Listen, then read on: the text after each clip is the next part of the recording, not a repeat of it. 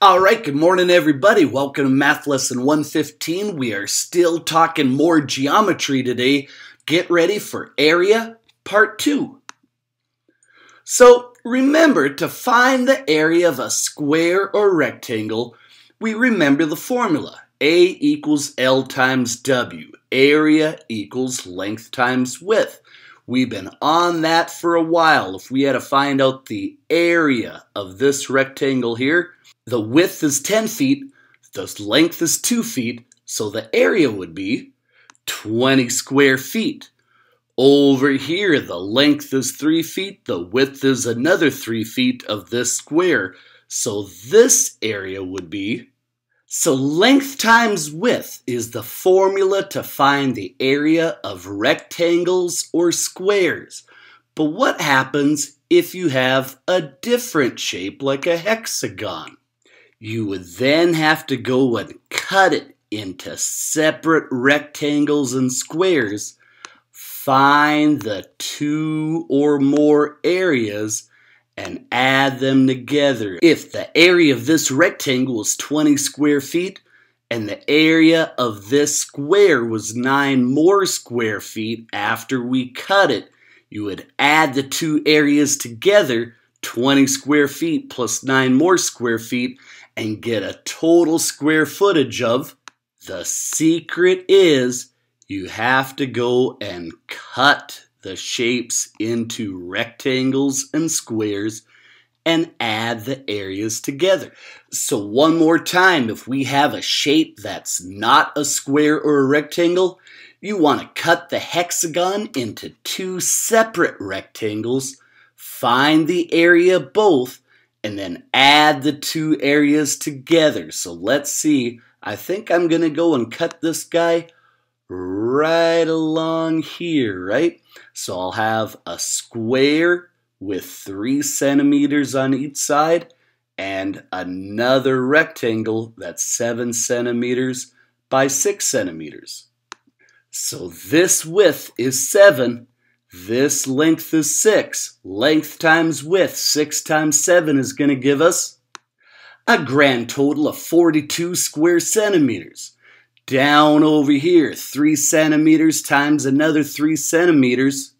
So our area of this square here is 9 square centimeters. The area of this rectangle over here is 42 square centimeters.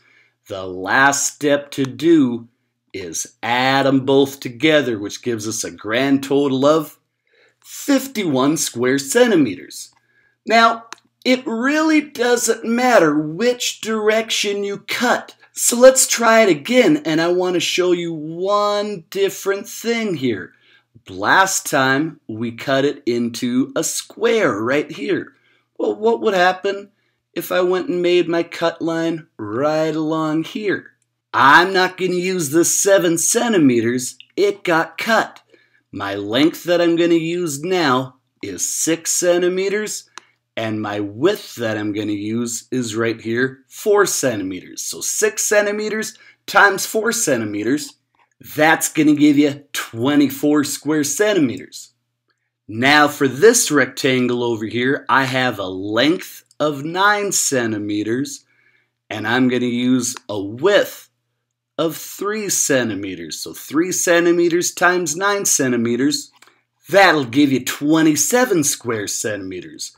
The final step, let's go and add these two. 24 plus 27 more, hey, that's going to give us 51 square centimeters, which, wasn't that the same area even though I cut it vertically instead of horizontally?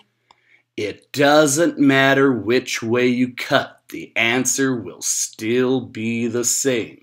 All right, let's try it again. The first step, figure out where you're going to cut. And what we just said, it really doesn't matter where. Think I'm going to go and cut right here into one longer rectangle and another smaller rectangle. Pretty much the trickiest part about that is remembering which number to use. You want to use the entire length. So for this rectangle, I'll start with 12 centimeters times it by the entire width, which would be 2 centimeters. 12 centimeters times 2 centimeters, length times width. That's going to give us 24 square centimeters. Let's try it here. Am I going to use the 7? No, the 7 measures this whole segment right here, which we just went and cut.